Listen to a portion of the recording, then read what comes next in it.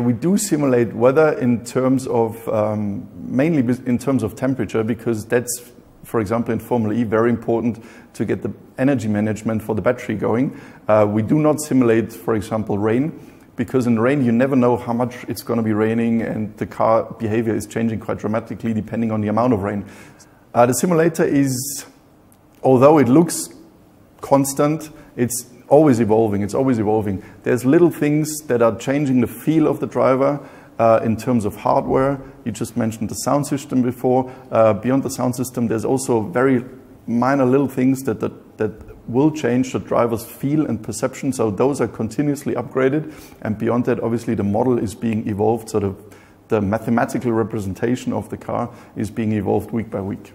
We obviously also have tools that allow us to simulate the lap without a driver, but there's various aspects during the development, but also during the event preparation, where you need the driver input for various reasons. First of all, you want to adapt the car to the driving style of the driver, and on the other hand, you also want to get feedback of what a driver can handle or what the driver can sense. Otherwise, we could do the simulation without the driver, but this is exactly the feedback that we want to have. How is the driver reacting to a certain change? What does the driver feel? What can a driver handle during a lap?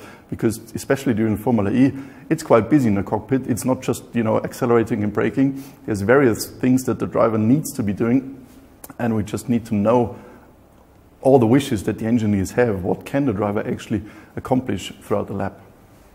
So the simulator helps the driver to prepare for a race weekend, because as the driver then comes to the racetrack, he knows the track, he knows the car, he knows the setup, and he knows the working procedures with his engineers for that upcoming event.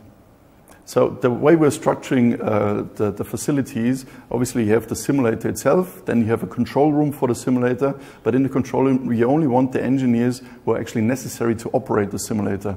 And the entire other remaining engineering crew we locate in here, and the engineers in here will find the very same working environment as they would find at the racetrack, so they also have a simulation of what they will get during a race weekend, and this is how we structure a session. Well, this is the beauty of BMW Motorsport in general. Everything's very compact, so everything's literally around the corner, and in case you need somebody from another department, you just walk 10 meters or whatever and you'll get him. So in Formula E especially, luckily, all the teams have now agreed to work together to become more efficient, because it doesn't make sense for every team to build their own track, because after all, they're all racing on the same track. So the way we do it is you commission a company that is scanning the track, laser scanning the track, and that's very accurate. The track is captured in a grid which is 5 by 5 millimeter in horizontal plane, and then the resolution of every single bump is 0.1 millimeters, so very, very accurate. And from this raw data then you go away and you build what the driver sees. So it's a two-step process. One is the actual physical representation of the surface of the racetrack, and then the rest is just what the driver needs to be seeing to get his cues where he's located around the track, which is building and barriers and all the rest of it. And those two compositions then create what's visible for the driver as the track, and what's the physics which is required to drive the car on bumps and curbs and whatnot around the circuit.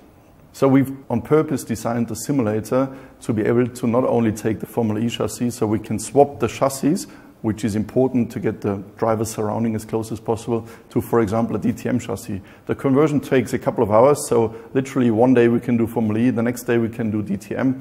And yeah, it's pretty booked these days, the simulator, because all the projects have a very high demand to get their drivers and their engineers working on the simulator. So what we do with the data after a session is actually pretty similar to what would happen after a real test session or a real race event.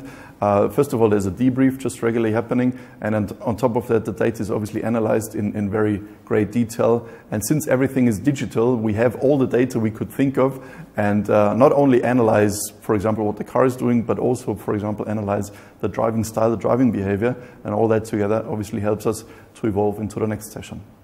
So like our real Formula E car is a tech lab on wheels, we're also using our simulator here as a tech lab, and this tech lab allows us to evolve all parts of the entire chain from car development all the way down to event preparation, and it makes us very efficient and hopefully very to the point.